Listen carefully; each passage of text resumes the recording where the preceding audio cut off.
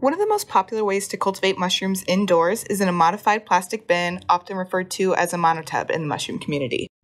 Professional growers will inoculate their grain spawn using a liquid culture solution or colonized agar. These are more advanced techniques that we're going to talk about in a different video, but since I just grow for fun and as a hobby, I've only ever really worked with spore syringes.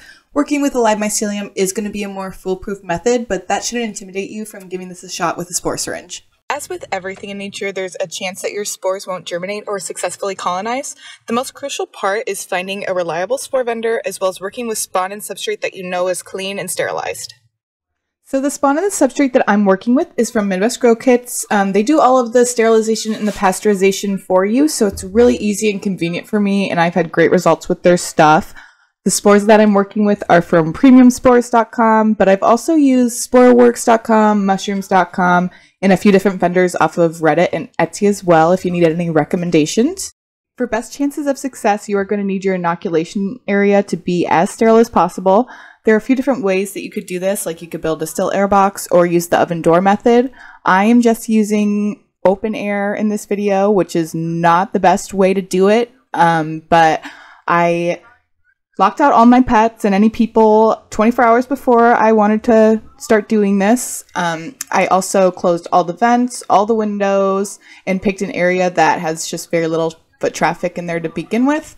And then before I started, I wiped down all of my working surfaces with 70% isopropyl alcohol about 5 to 10 minutes beforehand. All right, so now that we got all of that out of the way, it's time to get started. So get out your spawn bags and your spore syringe. You're also going to want a mask, gloves, and plenty of alcohol wipes, as well as a lighter for a little later on. Each spawn bag is sealed with a clear piece of tape a few inches above the white filter patch. So very carefully, you're going to try to separate the tape from the bottom of the bag and make a little cut. It should be pretty easy to come undone after this. We might also have to make a little cut on the other side as well. So after you get it unrolled, you want to try to get a little bit of space between the grains in the bag so that you don't pierce through the plastic when you inoculate. Next, I'm going to wipe down my gloves with the alcohol wipes before I start handling my spore syringe. Once those are dry, you can grab your spore syringe and shake it around to break up any clumps that may be in there and distribute it throughout the solution. Once that looks good, you're going to open up the needle, set that to the side, and then twist the cap off of the syringe. And then you're going to twist the needle on in its place. Grab another alcohol wipe and wipe down the black injection port on the spawn bag and let it dry for about 15 seconds. So take the plastic covering off of the needle, grab the side of the spawn bag for some stability, and then insert the syringe through the injection port. You're going to inoculate 3 to 5 cc's in total per bag.